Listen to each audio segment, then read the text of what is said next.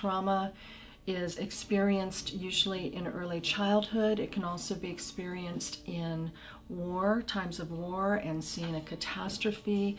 It's actually having some sort of assault that happens to the well-being of the system of the human being. And because of that assault, it can create symptoms of post-traumatic stress disorder, which include nightmares, flashbacks, anxiety, and intrusive memories. And it also makes people avoid people, places, and things that remind them of the trauma.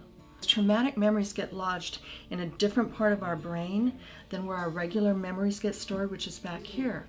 So the traumatic memory is always trying to reprocess itself in order to find its way back into where these memories get stored.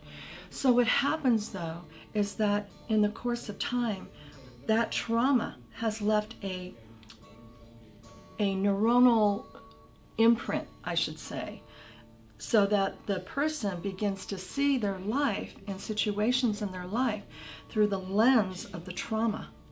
So they're not really seeing life in reality. They're seeing it through that lens of the trauma because of that traumatic memory.